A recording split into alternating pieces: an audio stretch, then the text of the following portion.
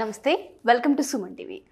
ఈరోజు మనతో పాటు national trainer and child psychologist Ashlesha గారు and business coach Sudheer Varma గారు ఉన్నారు. నమస్తే. నమస్తే సార్. చాలామంది విమెన్స్ ఇంట్లోనే ఉండే ఏదైనా బిజినెస్ చేద్దాం అనుకునేటువంటి వాళ్ళు ఉంటారు. వాళ్ళకి ఏదైనా బిజినెస్ ఐడియాస్ ఉన్నాయా? ఎలా చేసుకోవచ్చు అంటారు?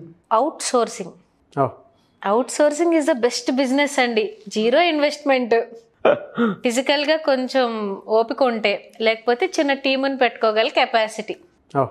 నాకు తెలిసిన ఒక లేడీ సోప్ ఫ్యాక్టరీ స్టార్ట్ చేశారండి. సోప్ ఫ్యాక్టరీ అన్నాను కదా అని మిషన్స్ అనుకోకండి. దీని యొక్క లైన్ ఏంటంటే hand made soaps. Okay but ప్యాకింగ్కి వాటికి ఒక ఫ్యాక్టరీ సెటప్ స్టార్ట్ చేసుకున్నారు. ఈ సోప్ అనేది మేకింగ్ అవుట్సోర్సింగ్కి ఇచ్చేసుకున్నారు ఆవిడ. బయటికి బిజినెస్ మోడల్ ఎలా ఉందంటే, వెనకాల ఒక పెద్ద ఫ్యాక్టరీ ఉంది, అందులో నుంచి ఒక 100-200 ఉమెన్ ఉంటారు. ఇక్కడ నుంచి సో బ్యూటిఫుల్గా ప్యాక్ అయ్యి మంచి పర్సనలైజ్డ్ గిఫ్టింగ్ స్టైల్లో ఒక కేస్ బయటకు వస్తుంది అవుట్లెట్లోకి. కానీ బ్యాక్ జరుగుతుంది ఏంటి అంటే కంప్లీట్ అవుట్సోర్సింగ్. ఈ 200-300 మంది ఉమెన్ అక్కడ లేరు. ఓన్లీ అక్కడ ప్యాకింగ్ ఫ్యాక్టరీ ఒకటే ఉన్నది. ఈ లేడీ ఏం చేస్తున్నారు అంటే, సోప్ కావాల్సిన రా మెటీరియల్, సోప్ ఎలా తయారు చేయాలన్న ట్రైనింగ్ ఒక ఉమెన్కి అప్పగించేశారు. Okay. Soap making is very easy అండి. టెక్నిక్ తెలిసి, ప్రాపర్ ఇంగ్రీడియంట్ మిక్సర్ తెలిస్తే వాళ్ళకి జస్ట్ ఒక 2 day ట్రైనింగ్లోనే వాళ్ళు నేర్చేసుకుంటారు, ఒక ట్రయల్ వేసుకుని. ఇప్పుడు ఈ ఉమెన్ రా ప్రోడక్ట్ అంతా ఇంటికి తీసుకువెళ్ళి అక్కడ ఒక 4-5 తోడు పెట్టుకుని she started making soaps. To my surprise ఆ బ్రాండింగ్ ప్రమోటింగ్ అంతానేమో ఈ కంపెనీ ఓనర్, ఈ ఫ్యాక్టరీ ఓనర్ చాలా విపరీతంగా చేసేస్తున్నారు. ఆ బ్రాండింగ్ చూస్తే మనం అసలు ఈ సోప్ కొనగలమా అన్నట్టు ఉంది. ఒక్కొక్క soap case, personalised gifting soap packet 6 soaps ఉంటాయండి, ఎక్కువ కూడా ఉండవు. 6 సోప్స్ది 1200కి సేల్ చేస్తున్నారు. ఓకే. అంటే ఒక్కొక్క సోప్ ఎంత పడిందండి? 200 రూపీస్. అయితే ఈ అవుట్సోర్సింగ్ ఆమెకి రా మెటీరియల్ అంతా ఇచ్చేసి ఒక్కొక్క సోప్కి 20 రూపీస్ పే చేస్తున్నారు. 20 రూపీస్. అది ఆవిడకి చాలా ఎక్కువ. ఒక స్లాబ్ ప్రెస్ చేయడమే, కాంపోనెంట్ మిక్సర్ చేసి ఏ షేప్ కావాలితే ఆ షేప్ స్లాబ్ వాళ్ళు ఫిక్స్ చేసుకోవడమే. The products are ready. But ఇది చేత్తో జాగ్రత్తగా చెయ్యాలి. ఓకే, వీళ్ళు స్లాబ్ ఫిక్సింగ్లో ఏం చేస్తున్నారు అంటే, ఈ స్లాబ్లో 50 సోప్స్ వచ్చేస్తున్నాయి. అవును. ఓకే, పర్ డే వీళ్ళు ఒక 500 to 1000 చేసేసుకునే కెపాసిటీ అది. అంటే ఇంచుమించుగా లేబర్ కాస్ట్ అన్నీ తీసేసి ఈ అవుట్సోర్సింగ్ వర్క్లో ఆమెకి 5000 మిగులుతున్నాయి రోజుకి. ఇక్కడ ఈ 5000 పక్కకి పెడితే అక్కడ ఆ మేడం బ్రాండింగ్ చేసుకుంటున్నారు చూడండి. ఈరోజు ఇన్వెస్ట్మెంట్ పెట్టి బ్రాండింగ్ చేసే వాళ్ళు చాలా మంది ఉన్నారు. వాళ్ళకి ఈ ప్రోడక్ట్ తయారు చేయడానికి అంత టైం కానీ అంత ఇది కానీ ఉండదు. ఎవరైనా అవుట్సోర్సింగ్కి ఇచ్చేద్దామని చూస్తూ ఉంటారు. బొటిక్స్లో కూడానండి, ఒక బ్లౌజ్కి ట్యాగ్ వేసేసి ఇంత కాస్ట్ అని చెప్తున్నారు. ఈరోజు 2000-3000 అని చెప్తున్నారు. 300 రూపీస్ 400 రూపీస్కి టైలర్కి అవుట్సోర్సింగ్కి ఇచ్చేస్తారు. వీళ్ళు తీసుకొచ్చి స్టైలిష్గా ఒక బ్రాండ్ స్టిచ్ చేస్తారు, బ్రాండ్. సో ఎప్పుడైనా నాకు ఈ వర్క్ వచ్చు అని మీకు అనిపిస్తే, ఉమెన్కి ఎక్స్క్లూజివ్గా ఏ బ్రాండ్స్ మార్కెట్లో రన్ అవుతున్నాయో నాకు చిన్న రీసెర్చ్ చేసుకుని వాళ్ళ దగ్గరికి వెళ్ళి, మీ దగ్గర ఏమైనా అవుట్సోర్సింగ్ వర్క్స్ ఉంటే నాకు ఇస్తే నేను పీస్ రేట్ చెప్పను, నేను మీకు ఇచ్చేస్తాను. No investment, just physical skill. Morning తెచ్చుకోవచ్చు ప్రోడక్ట్ని, ఈవినింగ్ ఇచ్చేయచ్చు, డబ్బులు తెచ్చుకోవచ్చు. Outsourcing is a beautiful model అండి. అండ్ ఫుడ్ ప్రోడక్ట్స్, ఇవి డిజైనర్ వేర్ అండ్ ఈ సోప్స్ అండ్ హ్యాండీమేడ్ అంటారు ఇవాళ మార్కెట్లో. సో చేత్తో చేసే ప్రతి దానికి కూడా ఆడవాళ్ళకి ఎక్కువ స్కిల్ ఉంటుంది. బట్ హ్యాండ్ బేస్ దీనిపైన ఫోకస్ ఎక్కువైతే ఉంటుంది, కానీ ఫ్యూచర్లో అసలు ఎలా ఉంటుందనే తెలియదు. ఎస్పెషల్లీ ఉమెన్స్కి అవుట్సోర్సింగ్ బిజినెస్ ఏ విధంగా హెల్ప్ అవుతుంది అంటారు? ఒకసారి దాని గురించి ఏమైనా ఎక్స్ప్లెయిన్ చేస్తారా సార్? యూజువల్లీ ఈవెన్ ఇంకొక 100 years పోయినా సరే కొన్ని ప్రోడక్ట్స్ పర్టికులర్గా స్క్రాచ్ నుంచి రావాలి. ఎంత మనం ఆర్టిఫిషియల్ ఇంటెలిజెన్స్కి వెళ్ళినా, రోబోటిక్స్కి వెళ్ళినా కొన్ని ప్రొడక్ట్స్ హ్యాండ్మేడ్ తయారవ్వాలి. మీరు ఎట్టి పరిస్థితిలో చూసుకున్నా, ఎందుకంటే మనం ప్రపంచం మొత్తాన్ని డిజిటలైజ్ చేయలేం, ప్రపంచం మొత్తాన్ని ఆటోమేట్ చేయలేం. కొన్ని గ్రౌండ్ లెవెల్ ప్రొడక్ట్స్ ఉంటాయి, అవి బై హ్యాండ్ వర్క్తోనే రావాలి. అంటే ఇండివిజువల్ పర్సన్స్ నుంచి కొన్ని వర్క్స్ రావాలి. సో ఆ లెక్కను చూసుకుంటే అవుట్సోర్సింగ్ అనేది చాలామందికి యూజ్ అవుతుంది. ఓకే. ఇవాళ కొంతమంది అకౌంటెంట్స్ వాళ్ళ మంత్లీ కొన్ని ఫైల్స్ ఆల్రెడీ అకౌంటింగ్ తెలిసిన కొందరు పర్సన్స్కి ఇంటికి ఫైల్ పంపించేసి ప్రిపేర్ చేసి తీసుకొస్తారు. మీకు ఫైల్స్ ఎక్కువ అవుతున్నాయి ఒక పర్సన్ ఎంతమంది అకౌంటింగ్ హ్యాండిల్ చేయగలడు? అయితే స్టాఫ్నైనా పెట్టుకోవాలి, స్టాఫ్ని పెట్టుకుంటే ప్రతి నెల జీతం ఇవ్వాలి.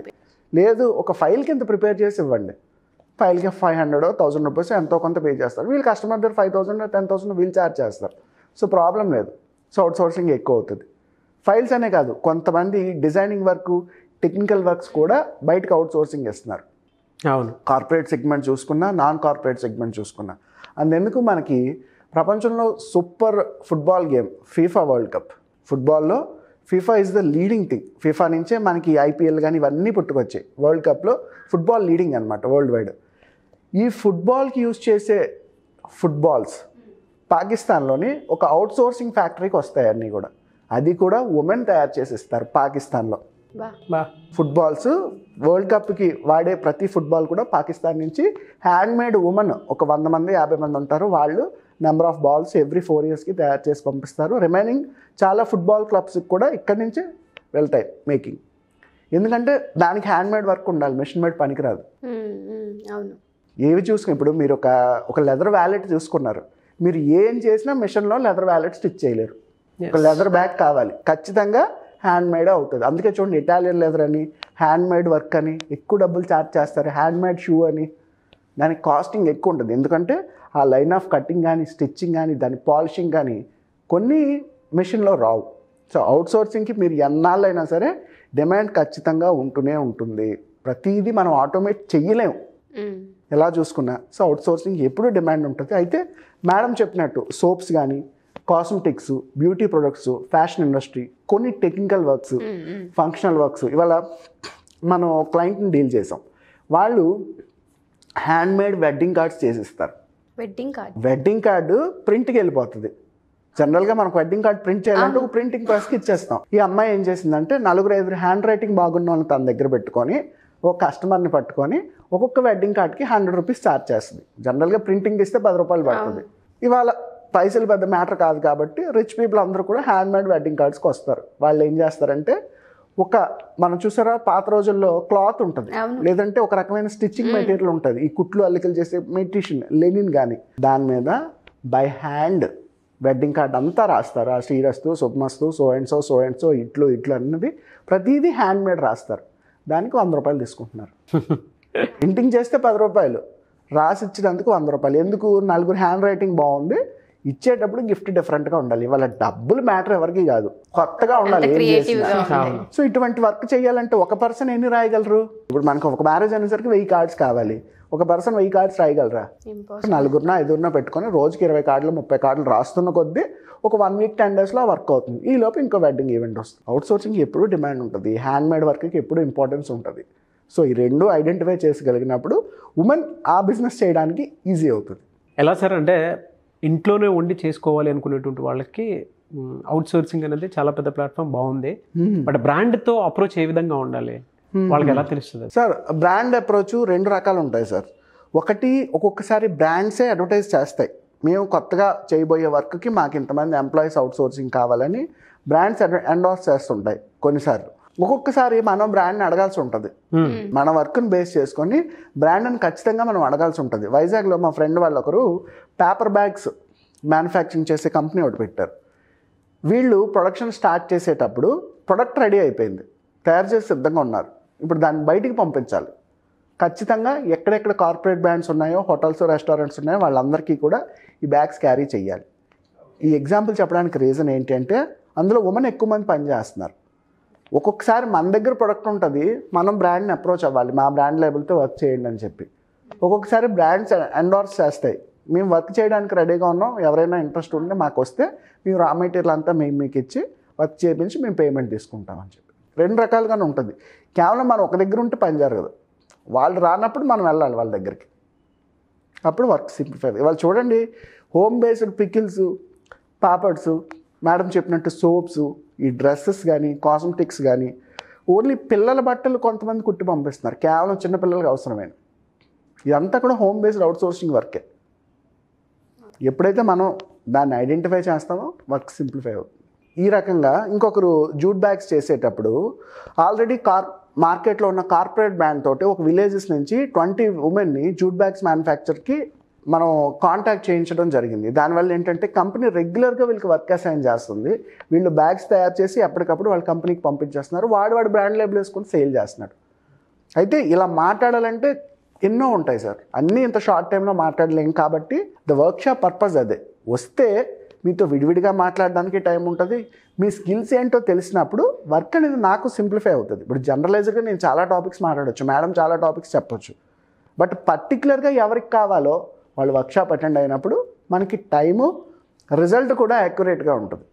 So if you want to know about more information about the subject you can attend for the workshop. Thank you sir. Especially దీని గురించి ఎక్కువగా మనల్ని అడుగుతూ ఉంటారు బయట, సెషన్స్ కావాలి మాకు, దీనిపైన కౌన్సిలింగ్ అనేది కావాలి, బిజినెస్ చేయాలనుకుంటున్నాం బట్ ఐడియాస్ లేవు, ఇన్వెస్ట్మెంట్ లేదు, అండ్ ఏ ప్లేస్ ఎంచుకోవాలో తెలీదు, మార్కెట్లోకి ఎలా వెళ్ళాలో తెలీదు, గైడెన్స్ కావాలి మాకు అంటూ ఉంటారు. మన ఈ సెషన్స్ అసలు ఎక్కడెక్కడ ఉండబోతున్నాయి, ఏ విధంగా ఉంటాయి, అండ్ మీ గైడెన్స్ అసలు ఏ విధంగా ఉంటుంది, ఎన్ని అవర్స్ తీసుకుంటారు సెషన్, ఒకసారి ఆ డీటెయిల్స్. ఈ సెల్ఫ్ ఇన్వెస్ట్మెంట్ అనేది ఒక ఫుల్ డే వర్క్ షాప్ అండి. So morning 9:30 to evening 5 design చేసాం ఈ వర్క్షాప్ని. మార్నింగ్ అంతా కూడా skill identification, skill development, skill orientation మీద సెషన్ అండ్ యాక్టివిటీస్ జరుగుతాయి. ఆఫ్టర్నూన్ అంతా సుధీర్ వర్మ గారు బిజినెస్ మోడల్ని ఎలా డెవలప్ చేయాలి, ఎలా మార్కెటింగ్ చేసుకోవాలనే అంశం పైన ఆయన డిస్కస్ చేస్తారు. అయితే ఇది November 13th మన హైదరాబాద్లో, November 13th and November 20th విజయవాడలో దీన్ని ప్లాన్ చేస్తున్నామండి. Exclusively for women. ఒక 30 పార్టిసిపెంట్సేనండి, అంతకు మించి ఎక్కువగా ఉన్నా కూడా యాక్సెప్ట్ చెయ్యము. ఎందుకు అంటే 30 మెంబర్స్కే ఇది ఎఫెక్టివ్గా చెప్పగలుగుతాం. Thank you ma'am. Thank you sir. Thank you అండి. Thank you.